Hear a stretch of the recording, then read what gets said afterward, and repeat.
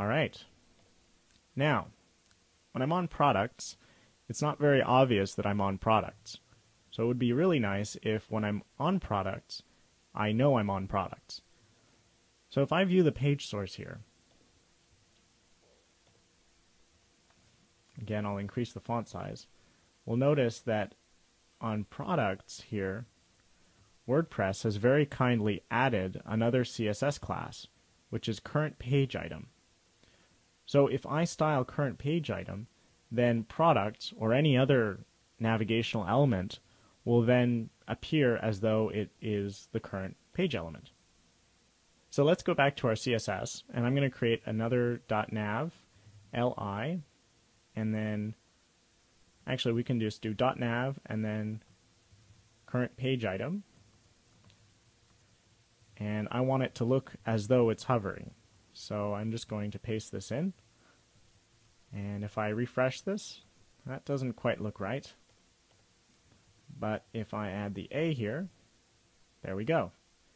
So what we're doing is we're saying that any hyperlink with current page item and is inside of nav should be styled in this way. So when I click on contact, contact will appear, and then products, and then about. And if I click on my new template, then none of them are highlighting. So you can see it's very easy with a bit of CSS to take what WordPress gives us and make a very powerful navigation system. So let's create a couple more posts and see how WordPress can deal with that for us. So I'm going to go back to my WP admin section. I'm going to go back to write, and I'm going to create some more posts. So if I go back to manage, I should notice a whole bunch of different posts that have appeared. Now let's see how our site is holding up. If I go back to view site, we're starting to see quite a bit of content. Now, we probably don't want all of this information to appear all the time, but we can actually change that in the settings. So let's go back to settings, under reading, and let's say that our blog page shows only the latest 5 posts, and instead we show a summary. Now if I hit save again, and I refresh this page, we'll see that we've only got the latest 5 posts, but there's no way to go back further into the history. So again, WordPress provides us some really simple functions to deal with this problem. I'm going to go back to my index.php file, and we're going to take a look at the loop again. Now the way the loop is constructed right now is I've got this section here for post, and then an end while loop. So we've got a while and then an end while loop. Now, in order to add, what we really want to do now is add a link to any existing or old content. So I'm going to create a new div at the bottom of this called navigation. Now this is a different navigation class because it's inside content versus this nav class, which is inside the header. So because it's embedded or it's nested inside of another div, it's still easy to navigate it using CSS. And inside the navigation class, I'm going to create 2 more classes. One which is going to be a class equal to align left, and another class which is going to be align right. Now these classes are very handy, and we're going to write them very briefly, just for styling or creating content that is either left or right aligned. And in fact, WordPress uses this when you're embedding images so that they're properly formatted. The next thing I'm going to do is I'm just going to open another PHP tag. And in here, and I'm going to close it. And here we're going to say next underscore posts underscore link.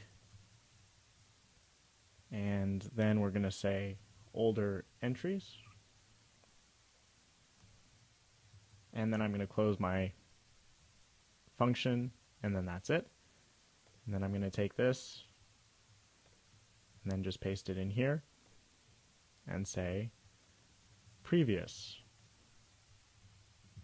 posts link, and it's going to be newer entries. Now if I go back with Firefox and I refresh, at the bottom I'm going to get this link for older entries. If I click on that, I'm going to get the older entries. If I click on this again, I'm going to get newer entries. Now, because we don't have enough posts yet, we don't see the two of them on the same page at the same time. So let's just add a couple more posts so we can see what that looks like.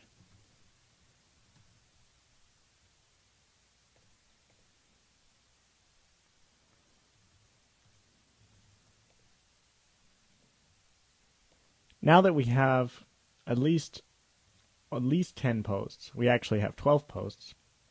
If we go back to My New Template and we visit the site and we refresh this, we'll see that we've got 5 posts here and then older entries, and then we've got older entries and newer entries. Now I want these to appear on the two different sides of my template. So I'm going to create an align left and an align right class in CSS. So in style here, I'm just going to create a new block for generic styles. Again, you don't need to use comments, or you can comment them however you wish, whatever really makes sense to you. Align left will be float left, and align right will be float right. Now if I refresh this page again, we'll see that older entries and newer entries are now on the two different sides of this page. Before that, I'm going to create a new block here, and I'm just going to say footer, because I think this is more part of the footer. It's not part of the overall footer, but it's definitely at the base part of the page. And I'm going to say navigation, and I'm going to give it a height of, let's say, 30 pixels, and a background of off-white. And I'm going to refresh that.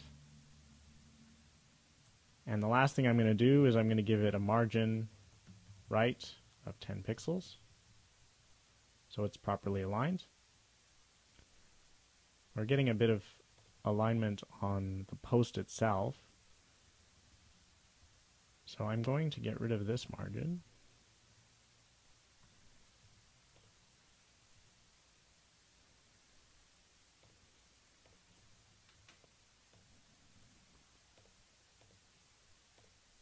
So on the post here, if you notice carefully, we've got a 10 pixel margin on top of another margin.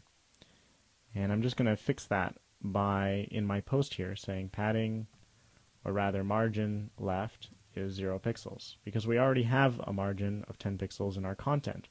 So we've got a margin on top of a margin. And there we go. And the last thing I'm going to do here is just say margin right is 10 pixels for our footer navigation. So everything is properly aligned. Now, I think there should be a bit of padding so that things aren't totally hugging. And we've got older entries and newer entries. So everything looks like it's properly aligned. I can go to newer stuff, and I can go to older stuff. And if you want to change what's in the text box, you just have to go into next post links, and then the argument can be a different bit of text if you want. I'm going to add a greater than symbol. So this is another way of saying greater than. And I'm going to add, or rather a less than symbol, and this is a greater than symbol. And this is a less than symbol. So if I refresh that, now I've got older entries and newer entries. Perfect. So in the next video, now that we've looked a little bit at the loop, we're going to get ourselves a nice sidebar, or the starts of a sidebar, and we're going to refine our template a little more. We're also going to be looking at how we can style pages differently in the videos to come. Thanks for listening.